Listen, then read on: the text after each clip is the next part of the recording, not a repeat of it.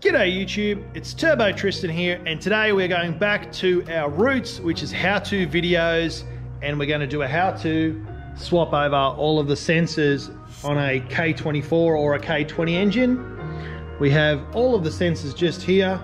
We're going to go over those in just a moment. We're going to be getting back into some science and some how-to stuff. I'm going to be picking up a D-series engine and another K-series engine soon. We can get them on stands, get them all cleaned up, and I'm going to teach you guys how to do all sorts of different things on K and D-series engines.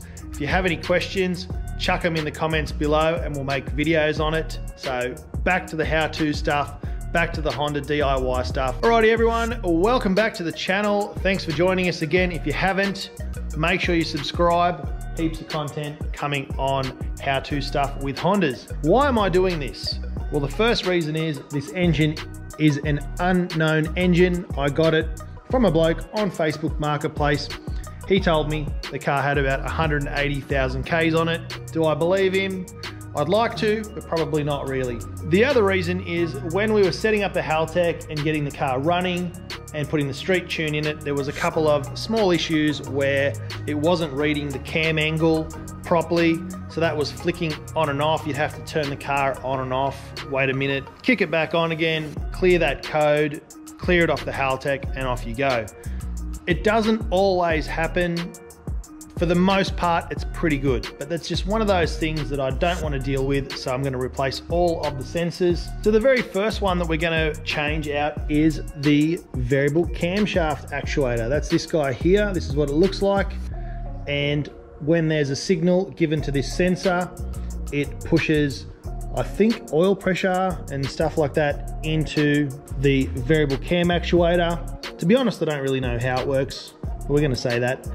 And that just helps you adjust the VCT gear up to, in my case, up to 50 degrees, 25 degrees advance, 25 degrees retard. So most of these have a 25 degree cam gear. You can swap it out to a 40 or a 50. I went all the way with a 50. So that's this one. The next one we're going to do is the Hall effect sensor, which is your crank trigger wheel sensor. This one lives underneath here at the bottom of the engine, down there near the balancer. I'll show you that once it's up in the air. Then we have these two guys here, cam angle sensors. You've got an intake and an exhaust sensor. Now, because of how I've set this all up, this is going to be slightly tricky, but I'm sure we can manage. It's just 10 mil here, 10 mil there, wiggle them out, pop them out, and then plug them back in. Very, very important to note, put them in the right way and use the right plugs. When I first started up the engine and we had Logan over here, my fault, I plugged in all the clips and I put them around the wrong way and it sounded really, really angry, like it was cammed, but obviously it wasn't. I swapped them over and now it runs smooth as butter. The tools you're gonna need for this job is a 10 mil ratchet, the infamous 10 mil, and a 10 mil spanner. This one's got a ratchet on the end of it, but depending on the space, I might just need to use a regular 10 mil spanner. We're going to get to this one first. What you're going to need to do is undo this plug, and then there is a 10 mil just here. Undo that, give it a bit of a wiggle, pop it straight out. Now, if you're trying to do this on an Accord or an Integra or a Civic that already has a K-series in there, that's going to be quite tight to get to. I did do it on Ronda last weekend and I kind of glossed over that, which is why I'm making this video, because I'm doing the exact same thing, but I want to take a bit more time and show you guys how to do it. It's really, really simple. All of these parts have been listed on the Spool Up website. As soon as that's up and running, you'll be able to go and buy those there. They work, they're perfect, they're top quality brands. We've got Delphi, and we've got FAE, and we've got Intermotor. So they're all OE replacement parts, which you can get from spoolup.com. So we're gonna fit that now. Put the camera down. I do need two hands. I'm gonna glove up as well, so I don't get greasy fingers. And I'll show you when I pull the old one out. All right, so we got that guy out of there. Here it is over on the makeshift workbench. And let me tell you, when I pulled this out the first time, It was extremely dirty and grubby. I've given it a clean out with some brake cleaner before I put it back in my engine. But yeah, it's definitely time for a replacement, and it can't hurt to stick this guy in. So just a matter of coming around here, just greasing up that little Viton O-ring just with the bit of oil that's on my finger, and slot that guy straight back in there. Now it does have this pretty funny looking bolt, but I'm glad they did this because it means you can actually access it. You don't have to go all the way deep down to this level. You can get it from right at the end of the case. So stick that back in, onto the next one. All right, so that's installed. Just remember, use a 1/4 inch drive. That way you can't get too much torque on it and snap the nut and bolt off in the head. So just get it to its snug and then give it a little squeeze like that. And then that's all you need to do for that one. One thing to mention, which I'm sure there's going to be at least one person in the comments that would have picked me up on this if I didn't mention it, but there is a little cover just down here. It's in front of the power steering pump. It's a little 2-bolt thing, and there is a gasket and a little gauze in there.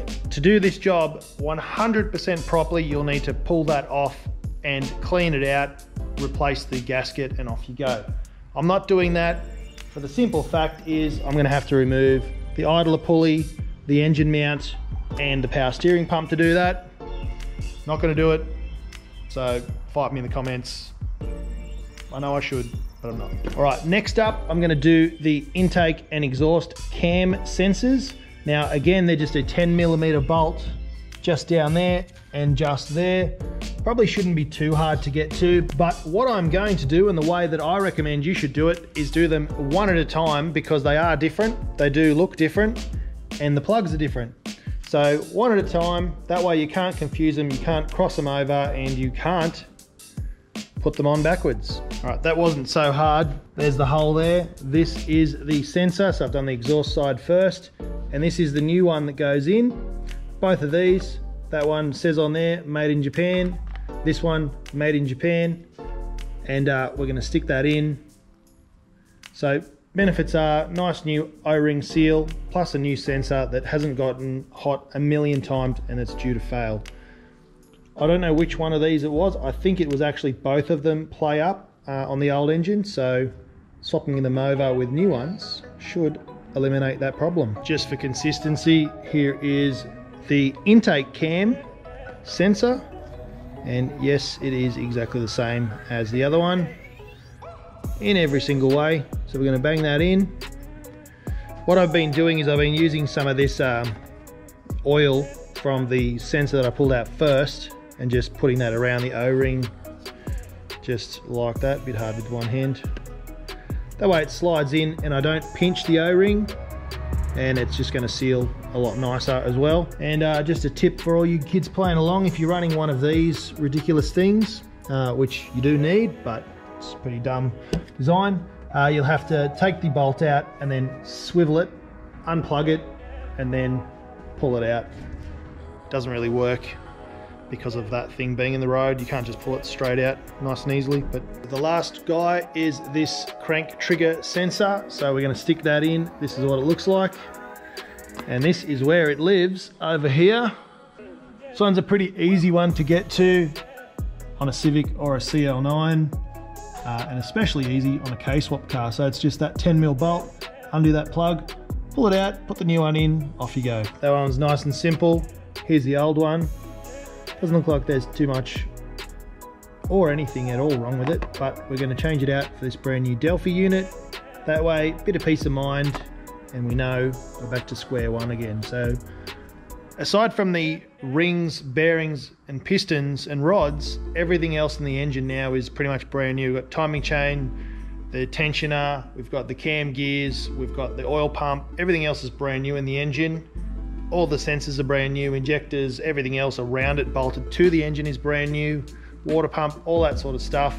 I do have a squeak from the idler pulley, so I'm probably going to pull that apart or pull a spare one apart and rebuild it. And otherwise, everything else is brand new now, so hopefully if we don't put too much boost in it, it's not going to blow up. So I'll stick this in, on to the next job. Alrighty, they're all changed. Let's test it out, see if we've got any engine lights or any codes. Will it start?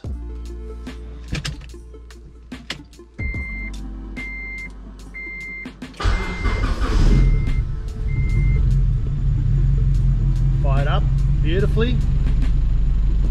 Now, over here on the Haltech, there's a little engine light symbol.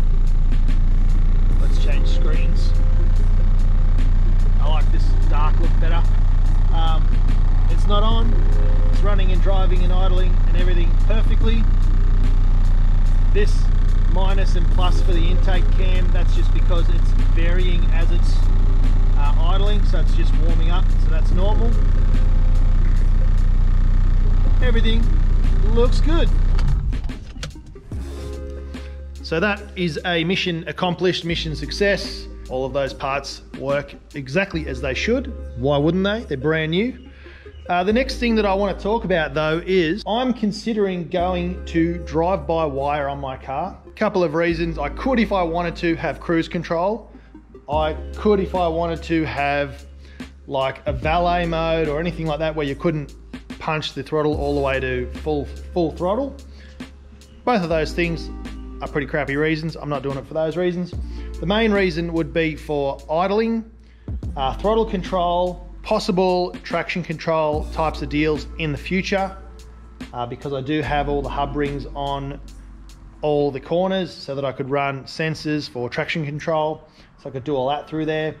And I've got a Haltech Elite 1500, and it has the feature and the option. The other reason is I want to get rid of this janky thing. It's annoying, it looks ugly, and there's a lot of room for error. Now I know there's going to be old school people, and I'm half on the fence with this about, oh yeah, but what if the electronics fail or something like that? That's not such a bad thing, because if the electronics fail, the throttle has a spring in it, it'll just snap shut and it'll close. It's not going to stick wide open, whereas this one could mechanically stick wide open and I could be stuck at full throttle. The Haltech has all kinds of engine protection and stuff all set up in there, so if it does over rev or just stays flat and whatever, gets stuck wide open, it's going to shut the whole car off anyway, so that is not really a concern. The benefits are going to outweigh the negatives. At the moment I've got nothing on here controlling the idle except for the good old-fashioned screw down here, which is working. It's sitting at around about 950, which is pretty much perfect, but that took me so long to dial in with an Allen key. It's in a really awkward spot. So I'm thinking just to go with a, basic setup with a 74mm or a 75mm drive-by-wire throttle body, slam that on there, and then I'll put the pedal in under the dash. It'll get rid of that wire. It'll make things run nicely. The downside is there's extra wiring to do, but you guys know me, I'm not going to be the one doing it. I'll get someone else who's a pro to wire that in and make it all neat and tuck all the wires away. So I think it's going to clean up that front bit of the engine bay, make it idle better, run smoother when it's cold, all that sort of stuff. I'll be able to just drive it, and at the moment it won't be so jerky and all that sort of stuff. We can dial in how aggressive it is, how much delays on there, all that sort of stuff. So I think it's going to be really, really awesome. And then we can match all the other settings. We can match the VTEC to the throttle position. We can do all sorts of different things like that through the drive-by-wire throttle body. So I think, yeah, down the line, not right away because money and all that sort of stuff, but down the line we'll get that done and then we'll get the car tuned. At the moment, it's running and driving just fine. I might even put some bigger injectors in it and a bigger fuel pump. Evan from Unigroup said we're pretty much toward the top end, I think 80 or 90% of the fuel injector, which is not where we want to be, especially if we're only at 8 or so PSI. I want to run that to about 10, and I want to make sure I've got plenty of fuel. We've got dash 6 lines all under the car, which should be plenty. And it's just, yeah, bigger injectors. Fuel pressure is all set schmicko, so that's good. And it's just, yeah, injectors, fuel pump, we'll change all. Speaking of drive-by-wire throttle bodies, here's a couple of hacks for you guys playing at home. This one here is the factory K24 throttle body. Usually lives on there.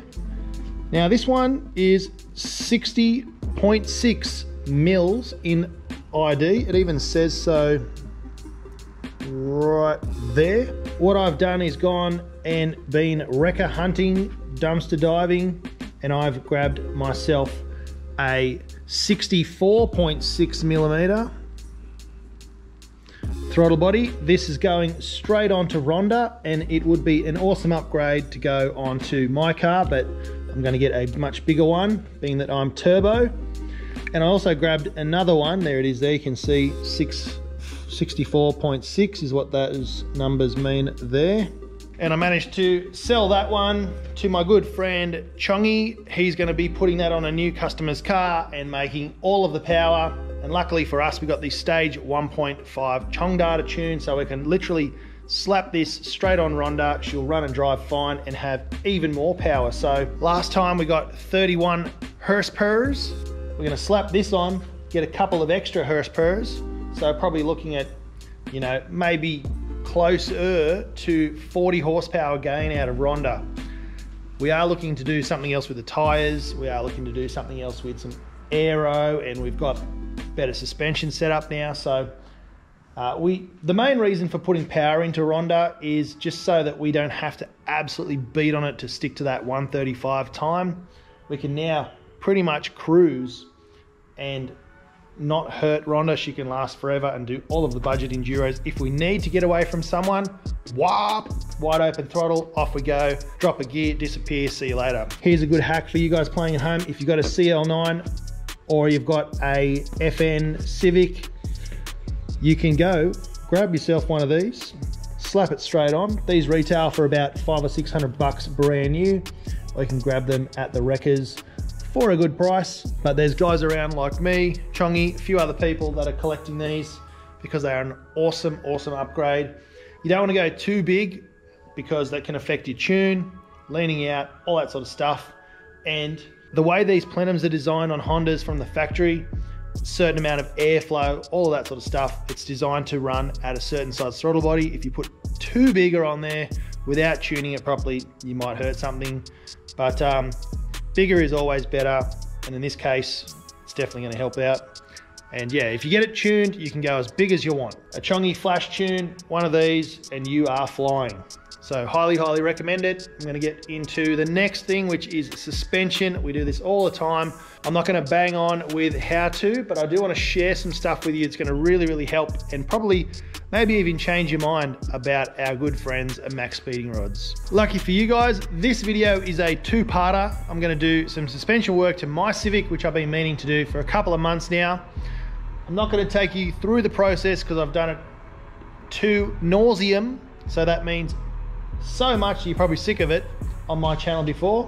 But there is some very important news I've got to share with you about these coilovers, and some things I've got to show you. They're pretty easy to see with the naked eye, and the differences will be incredible. So first up, in the car currently, I have Max Speeding Rods in the front, and I've got Konies in the rear. Now I've got a full set of Koni coilovers, and I've got a full set of these blue Max Speeding Rods coilovers as well. We've got the front ones already fitted to the car. And the reason for pulling out the Konies and adding in the Max Speeding Rods in the front only was the front wouldn't go high enough with the Konies in there, because not that they weren't adjustable enough, it was because the extra weight of the K24 pushed them down so much under weight and under load that you couldn't adjust them up too much. You're just putting way too much preload in the spring, making the front end bouncy, and the sump clearance was pretty dangerous. If I hit a bump or smacked a pothole or something,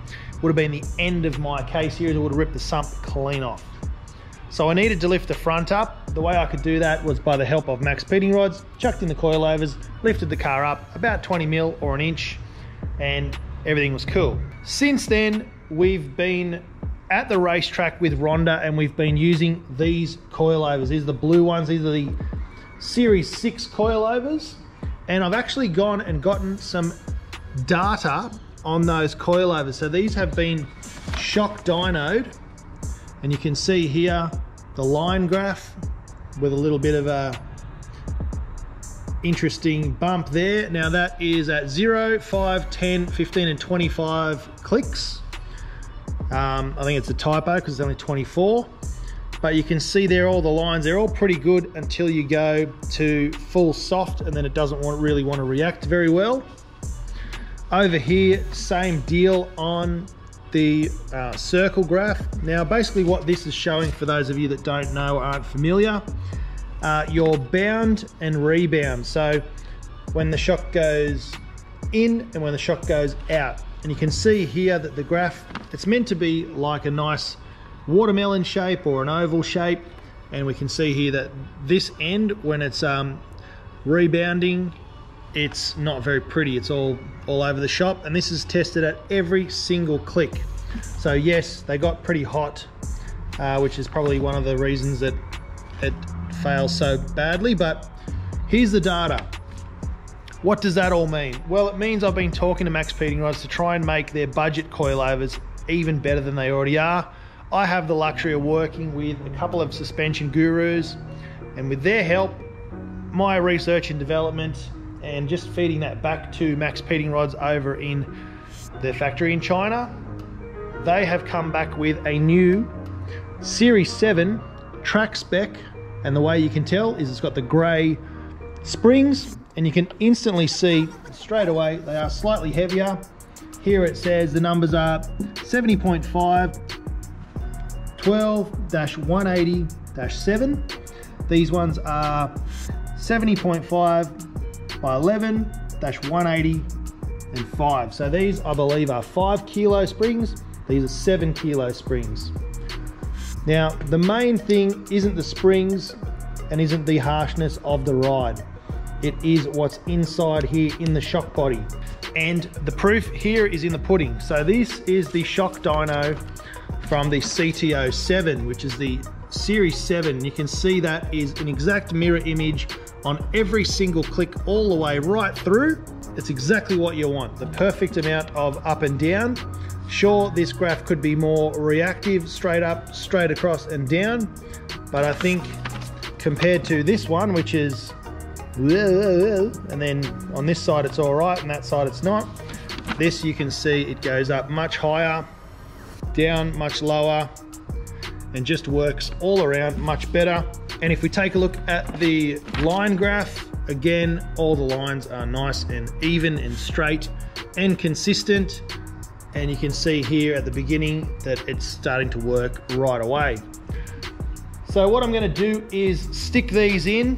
We're going to run these and just see how they go. I'm sure they'll be perfect, and I will be able to adjust the height up and down as much as I want. So with the conies, I wanted it actually a bit lower in the rear and a bit higher in the front so that it sits nice and level, giving me that cool stance as well as being practical in and out driveways in the front. So I'm going to switch those over now, slam it back down on the ground, show you what it looks like after it's done. But I thought you guys would like to know that. I may even have a play around with the spring rates and put the softer springs in the back, because I don't want the back to skip around when I get to the racetrack. So I'll do a bit of back coilovers are in, nothing exciting. I've done the whole swap over. Down here we have the TC06 shock bodies with the TC07 uprated springs. We've got the front ones out now, and just those numbers here, 70.5 by 12-180-8. So that tells me that is a 12 kilo front spring. These new ones are 13.5. So it's 13.5-180-11. So quite a big jump. I'm going to put the softer springs in purely just because I don't want a lot of axle tramp and wheel hop bouncing in the front. I'd rather be able to regulate that with a stronger shock so that the shock's doing the work and the springs still give me a nice smooth ride. So I'll do a complete swap over and put these springs onto these shocks and these springs onto those shocks. There's a lot of extra work, but at least I know they'll all be fitted up perfectly all together, and yeah, all sweet.